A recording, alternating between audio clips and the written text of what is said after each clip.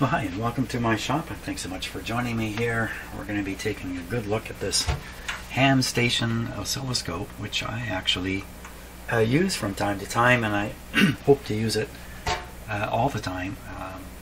So we're going to take a look at it here, go through some of the circuits in it, and see if we can't make sure it's working as good as possible.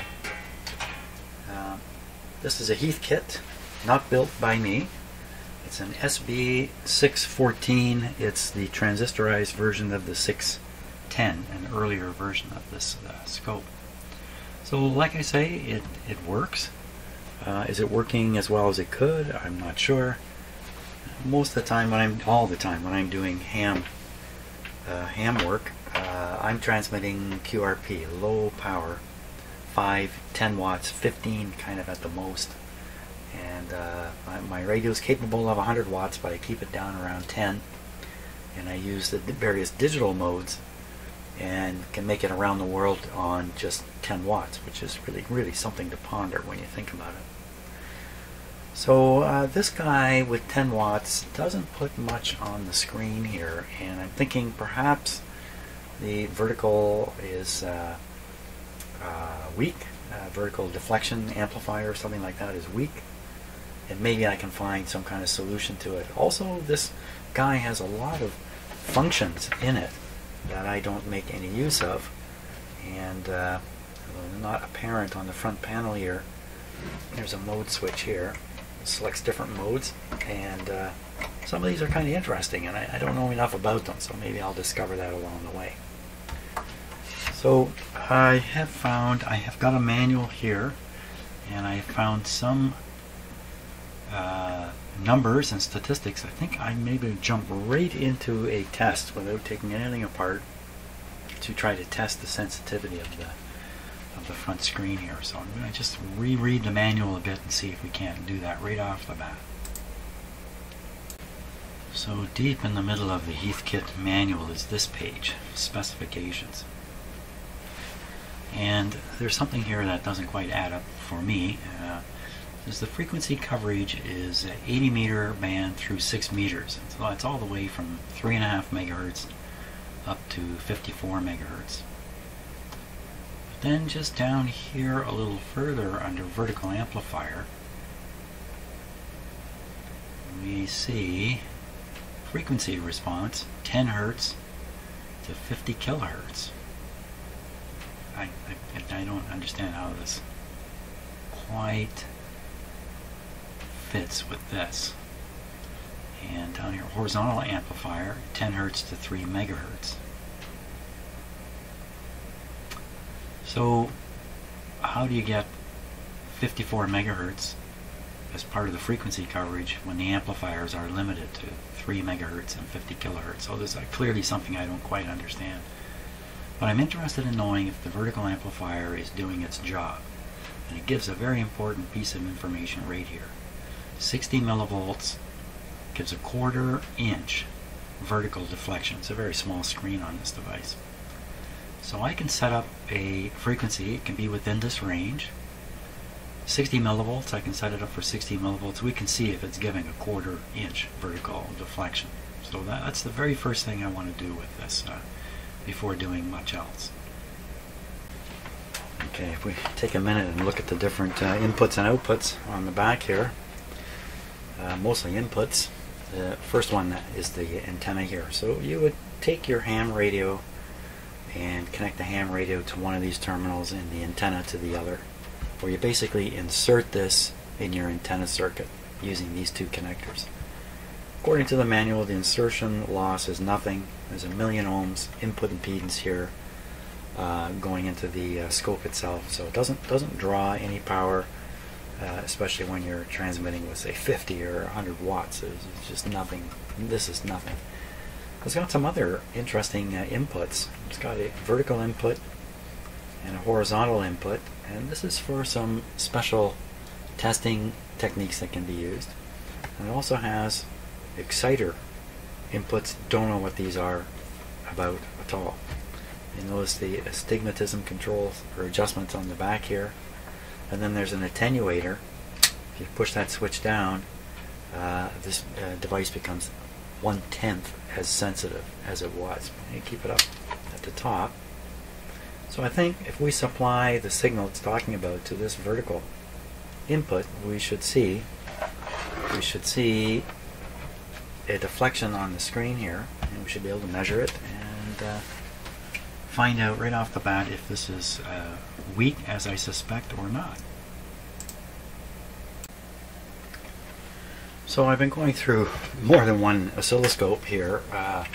If you watch them, you will have seen a series of videos on this scope, getting this one in shape.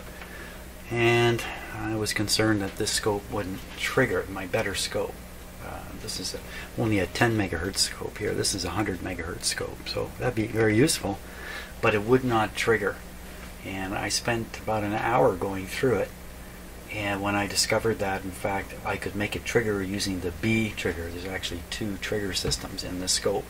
The B trigger is a delayed trigger useful for certain applications and tests, but nevertheless it can be used as a trigger. All it really amounted to was just, instead of selecting the A trigger, which looks like that, just you can't even see it on the screen, select the B trigger and I can stop signals there. So there we are. Now what have we got going here? So this signal you're seeing is coming out of here. This is also being fed down to the vertical input on this guy. So I can use this scope to measure the output level of this, and then apply the very same signal to here and see what it looks like on the front. Now, what did it say? I can't remember. I have to remind myself what the value is we're trying to set up on that scope here. So look at the specification page again. Vertical amplifier. It just says 60 millivolts. It doesn't say what kind of millivolts. Is this RMS or peak or peak to peak? We look at the horizontal amplifier. Same line says 60 millivolts again. This time it says RMS. This is RMS. So I think it's a pretty safe guess that what they mean here is 60 millivolts RMS will generate a 1/4 inch vertical deflection. So 60 millivolts converted to peak is roughly 0.15 volts, 150 millivolts roughly. So that's what we'll set the output up for, 150 millivolts. So here's the signal on my scope. I'm set to 50 millivolts per division. It's 3 divisions tall. That's 150 millivolts. So that should be the correct, the maximum, basically the maximum voltage, or the voltage that should give a 1/4. That's really what I want to say, a 1/4 inch display. And now I have the input also fed to the vertical input here, which I believe is what they're asking to do, because they don't specify it exactly. They don't say it's on the antenna connections or on that special input. But I think we're just about ready to go here. I'm going to plug it into a regular outlet.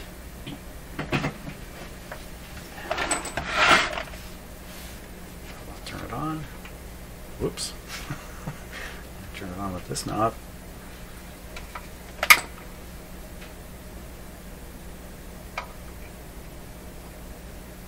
Tricky to put the knob. Whoop, put the knob back on.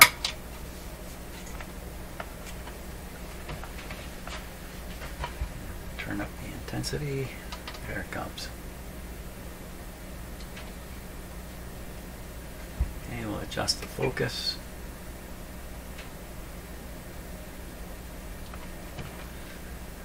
Vertical gain is this center control. That's maximum. Vertical position. That's all working nicely. Horizontal gain in the center. Shrink down horizontal position. So this is the internal sweep that's causing this horizontal display. So I don't think that's a 1/4 inch. I think that's quite down from a 1/4 inch. It looks more like a little more than 1/8 of an inch. I dare try to measure this.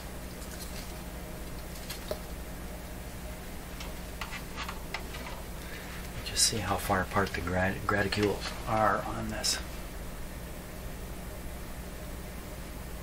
I can't really tell. Can't tell from here. So I think that's unsatisfactory. I don't think that's a 1/4 inch. That's a little low. A couple other mode controls here. See some words changing. Cross, trap, and single sideband is what it says. Now I normally am broadcasting in single sideband, but it's a digital mode. But it appears to have triggered on this. I don't think there is a trigger circuit in here. Okay, so to get a 1/4, now what if I'd interpreted that voltage wrong? The way I interpreted it results in the largest test voltage I'm supplying here. So any other interpretation of that voltage, this is going to get smaller and smaller. There's a ×10 switch on the back. Let's flip it. Oh, there's a dirty switch on the back here. That's ×10, or 1/10.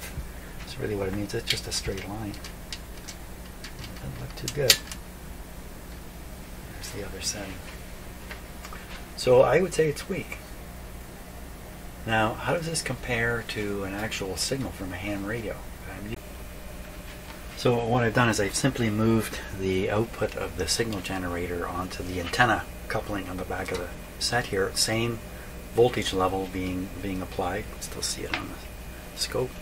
And of course there's no deflection showing at all. So for sure the connections on the back of the scope are directly into the vertical amplifier, and when doing it this way there's obviously some kind of pad to allow for the much higher voltages that are going to come from a transmitter. So no surprise we don't see a thing on here. Now I'm going to bring a transmitter in here. Okay, after fighting my way through all kinds of distractions this morning, I'm back in here, and here's what I've set up. This isn't the most satisfactory thing, but it's the best I can do. Yes, it's a CB radio sitting here. The antenna output is connected to one of the antenna inputs on here. The other input is split and has a, I guess the other input would be an output.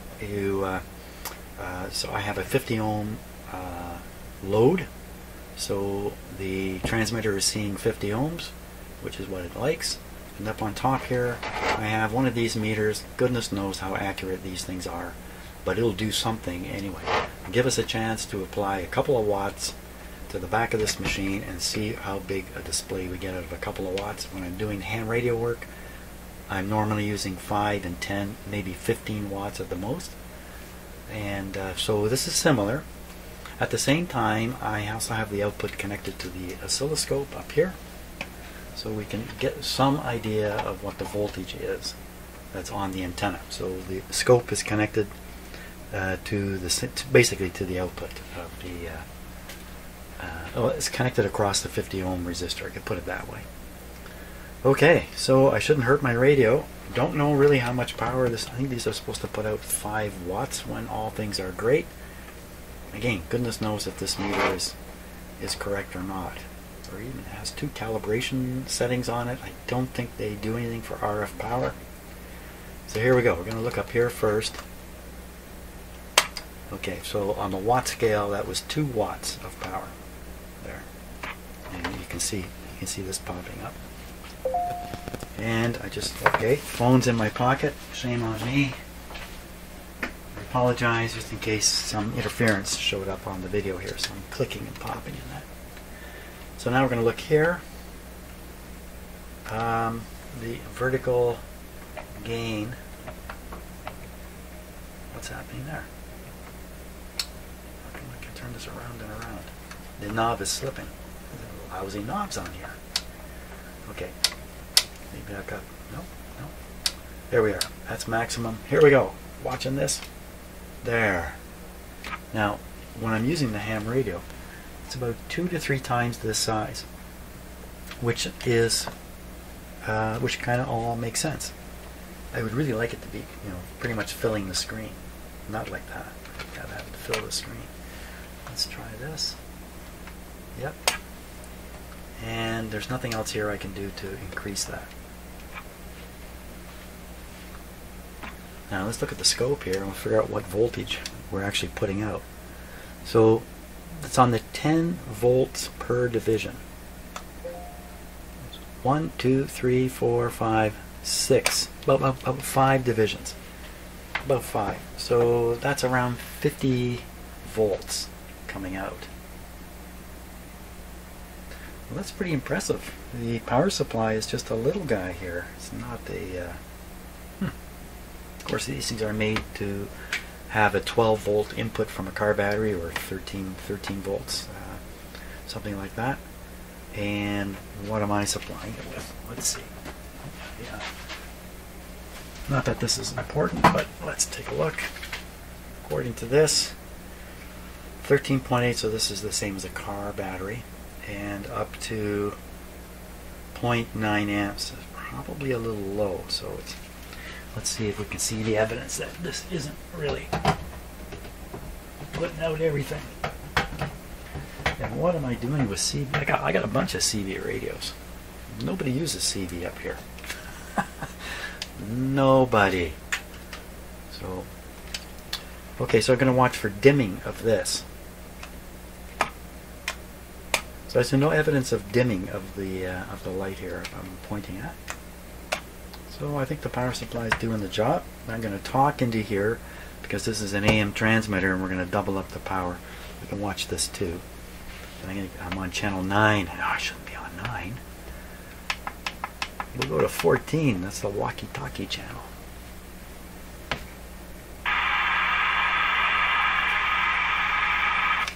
Hello, testing. Hello, testing. Testing here, testing here, testing everywhere. No. Surely that didn't go anywhere because I'm just feeding a little resistor at the back here. In fact, if I did it a little too long, I might end up overheating the little resistor. Actually, it's like a 2-watt resistor or something like that. Well, so this kind of proves the case. Either this guy is working fine and its sensitivity is just too low for low work. In the manual it says it's good for 10 watts to 1,000 watts. 1,000 watts, that's when you would engage the switch back here to make it less sensitive, pretty sure. At 1,000 watts you can imagine what kind of voltage must be coming out. Would we just multiply it? If 2 volts gives you 50, or 2 watts gives you 50, 200.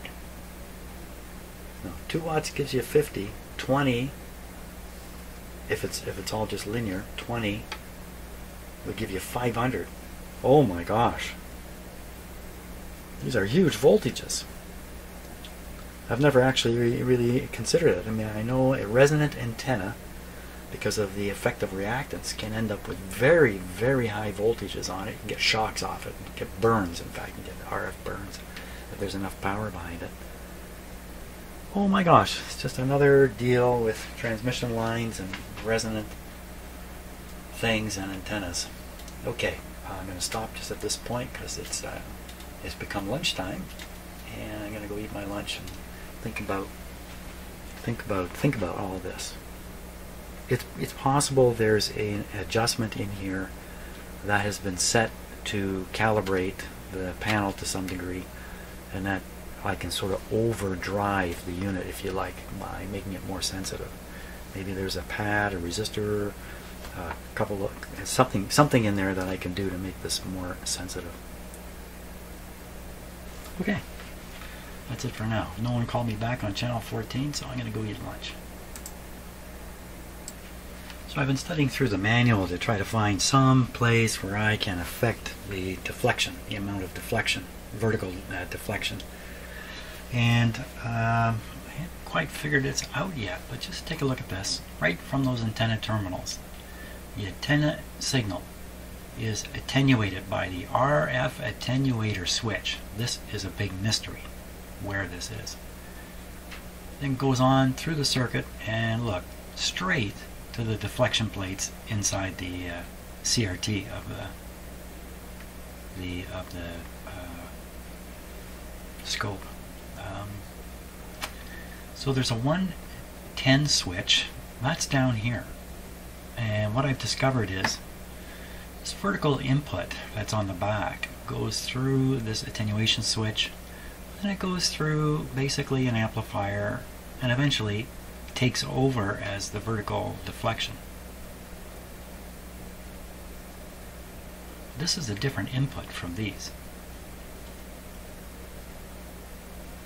This times 10 switch only affects this input, and that's not clear in the manual.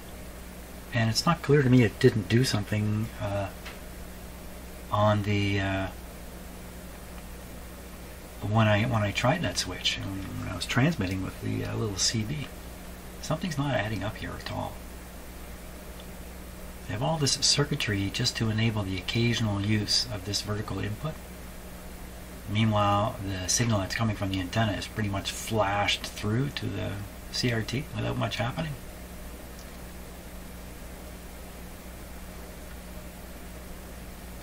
I don't know. This isn't making sense. The other thing is, we can look at this, what this is on the schematic. Let me just see if I can get to it quickly here. Okay, I must have roared right past it. So here's this switch number 1 RF attenuator. You can see it's right on the antenna input, and it's running along the line that goes straight, almost, not quite straight, but through this circuitry, so it appears, well, maybe not, 2-point P. 2-point P. Where's point P? P. Okay, this isn't working quite the way I thought. I misinterpreted what was happening here. I thought this went straight through. Okay, so point P, and what's on the other side of the CRT? And you know what? This is the horizontal. I want the vertical. To R.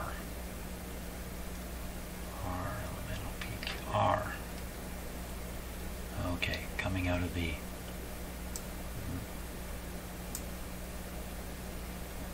oh my god, I don't get it. I'm one lost puppy at this point. Well, since I can't seem to sort things out by looking at the schematic, I think it's a good time now to take a look inside and look for that attenuator. And boy,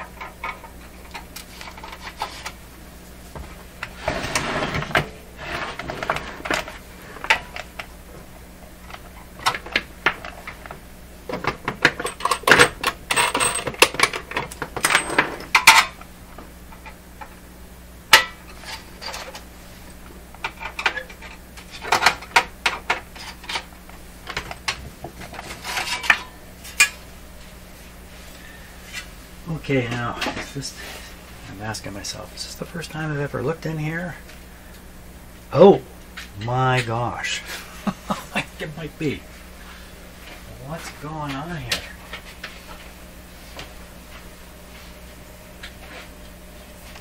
What is all that? Some of it has dropped out the bottom.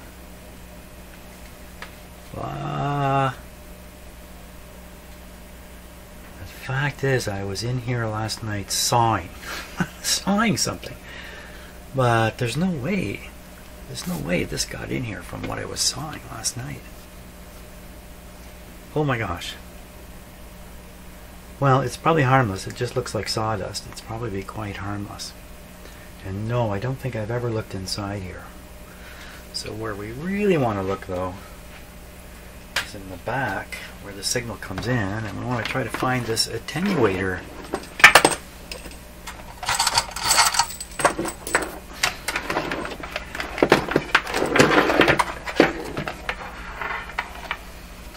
That's the dummy load there. Okay, let's look in here. Is it on this board?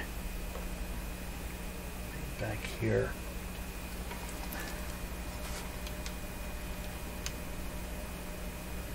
There it is. That's the attenuator there. Oh my gosh. Well, it's hooked right up to the vertical position.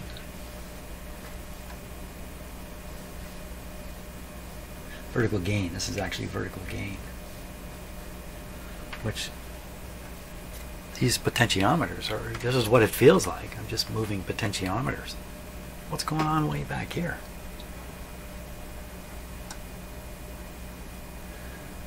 I'm going to take a wild guess that this is adjusting. This is some kind of compensation. It says attenuator.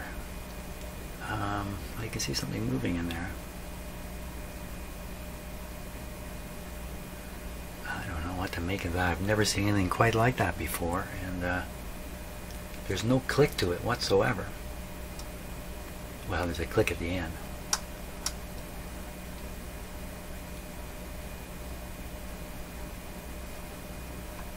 Huh. Who would have thought? I certainly have never looked in here before. Am I crazy, or is this half off? Looks like it's half off there. Don't get too close. Could still be some pretty high voltages tucked away in there. Let's tip it up like this. Maybe sometime in the past I did something and put sawdust in here. How could that possibly be? Especially sawdust right here. It's not everywhere. I'm sure that's sawdust, isn't it? No, it's not sawdust. Is that the remains of an exploded part? Oh, maybe that's what that is. It could be the remains of something that exploded. Let me get a close-up camera going here. I don't see anything exploded like that, but let's take a close look at it. Well, I think the question would be, who blew up here? Surely it's something very close to the debris field. Holy smokes! How can this even be like this?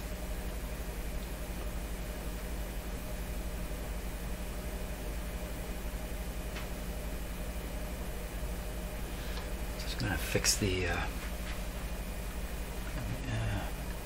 focus here just a second. I'm kind of beside myself looking at this. Let's get as close as we can here.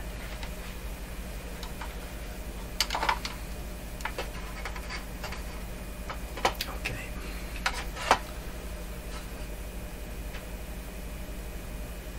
Just looking over each individual part. I mean, where would that stuff come from? Out of something fairly large. So there's an electrolytic capacitor right there. Top is flat. There's one there with a flat top also. But the debris is not near them. It's nothing that, you know, this could have happened. Well, who knows? I've never looked in here. I've had this for 15 years.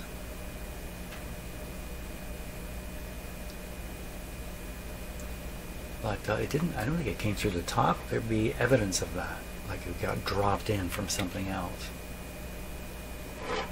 What if I had sitting? Yeah, no. If I had something sitting on top of this, some of these parts you can't really see well.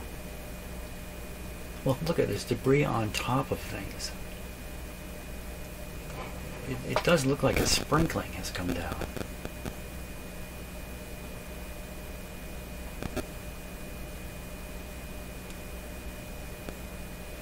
The size of those chunks are too big to get through the grill. Here's some on my bench right here. It's falling out the bottom.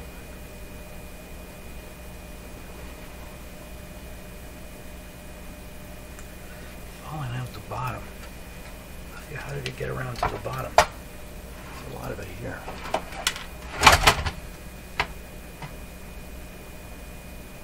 Well, I look at it. It does look. It looks like an exploded capacitor. It's completely annihilated. A big loud bang. Now you know I left this operating for quite a while today. I was out of my shop, distracted over and over. Something is completely gone. Like it's disappeared. There's no wreckage left.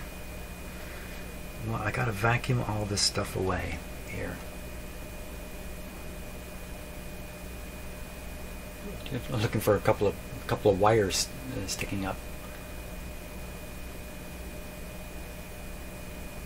Well, it has to be right in the middle. If that's the case, it'd be right here. Well, maybe we would see some wires sticking up. Oh, wait a minute. No.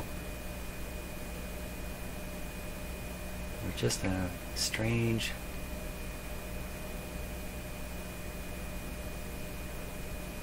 I don't get it.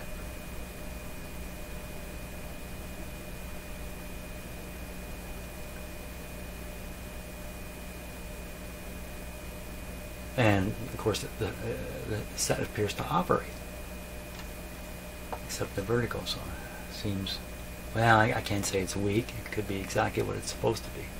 It's weak for my purposes.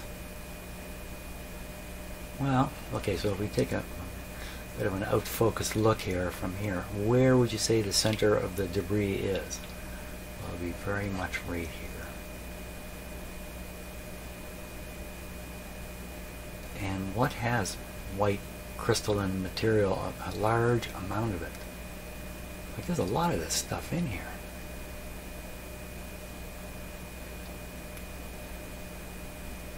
It's really odd.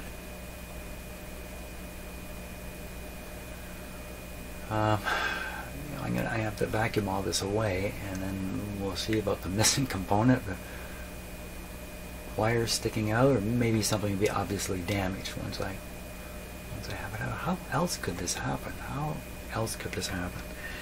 So you can see the size of the holes in the grill. They're that big. So yeah, quite a bit of debris could go through. Yeah, you know what? This could have come from something up above, some long time ago, long before I even owned this. This could have happened. Some machine up above popped its capacitor, and wow, look at that junk right there.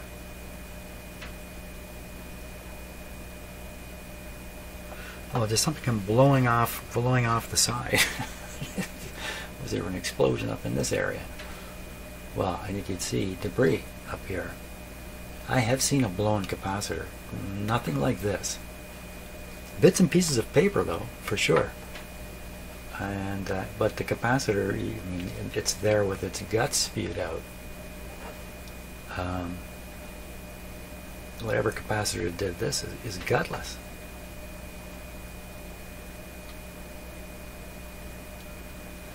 Yeah. What did the blown capacitor say to the good capacitor? I'd blow again if I had the guts. Well, yeah, I'm not getting anywhere, so I'm going to vacuum that out and see what we see. Well, there it is.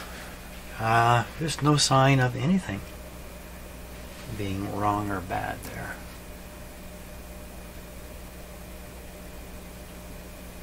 There's no sign of any component missing. I mean, wires would still be there. It would be obvious.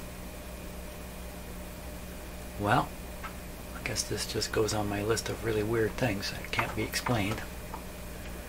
That's most of life kind of falls into that category. Strange. Well, you would think too, if a big part was blown out of here, this thing wouldn't work.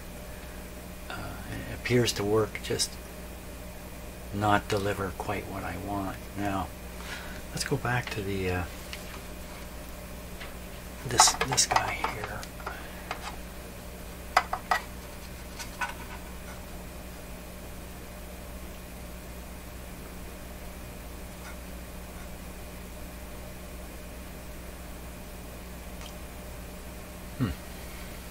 So I would think if this is a switch, you would feel the switch contact.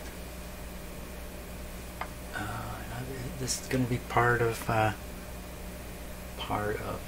what ails me? I don't think so. It doesn't look very clean though, does it? It's kind of deep down in here. Get a little more light on it.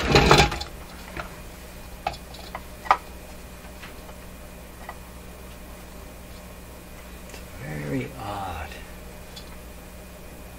Now, this is connected. I'll turn the right control here. Pretty directly to the antenna input.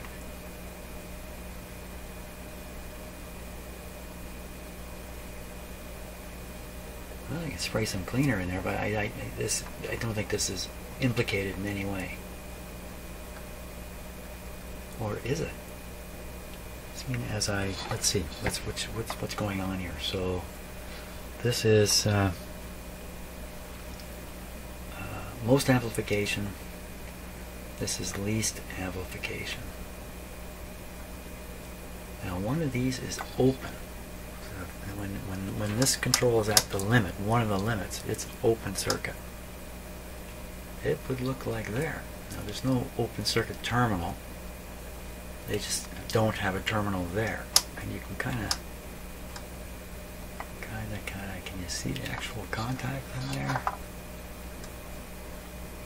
don't think so.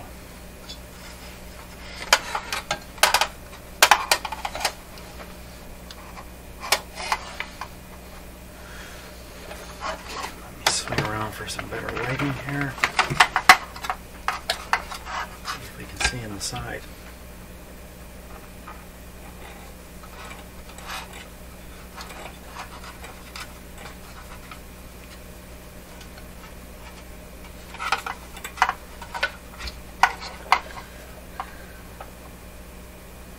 Okay, that's interesting. Let's turn this around. Well, you can kind of see in there.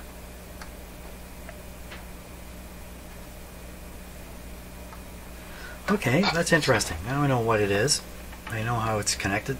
And let's take a look back at the schematic here and figure out what's what with it.